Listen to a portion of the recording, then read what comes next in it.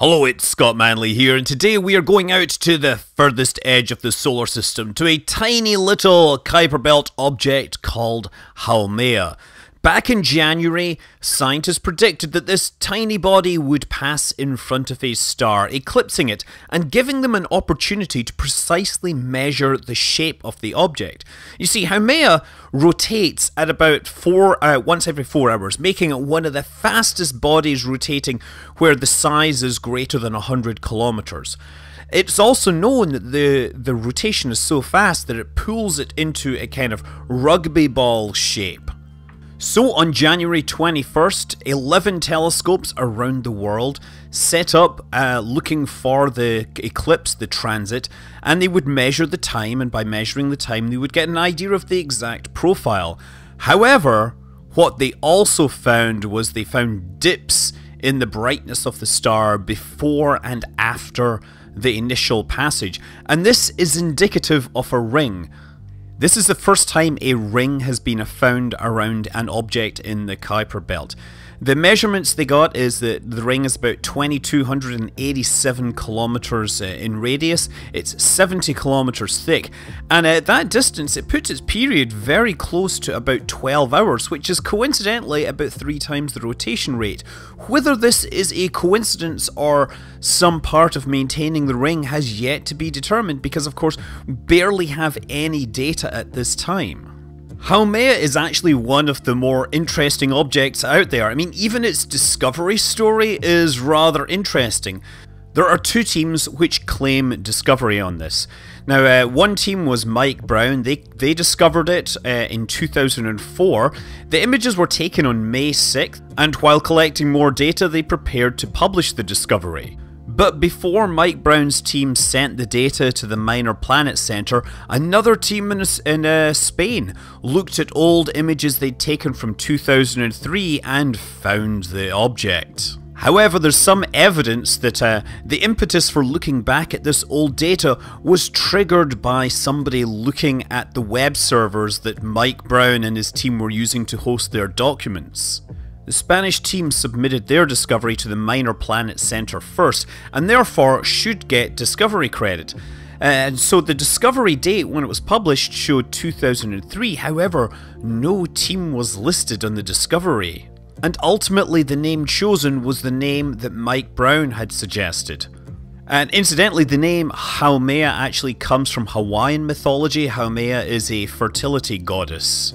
So the new measurements of Haumea actually make the object larger than they expect, which means correspondingly that the albedo, the surface brightness, has had to drop by about 1/3 from 0.75 to 0.51. Most rotating bodies get stretched into an oblate spheroid, where their equatorial diameter is greater than their polar diameter. However, Haumea spins so fast that it is actually stretched into an egg-shaped triaxial ellipsoid. Its measurements are 2,322, 1,701 by 1,138 kilometers. So in the long axis, it's actually about the same size as Pluto. However, Pluto is a sphere, this is not a sphere, so the actual mass of the object is about 1/3 that of Pluto. Now, these accurate measurements come because of the occultation data, but before this they were able to estimate this just by looking at the way the brightness changed. But these observations also showed one other really interesting thing. There would be a big red spot somewhere on the surface that was changing the colour of the object as it rotated. All this adds up to a very mysterious object. Haumea is also accompanied by at least 2 moons.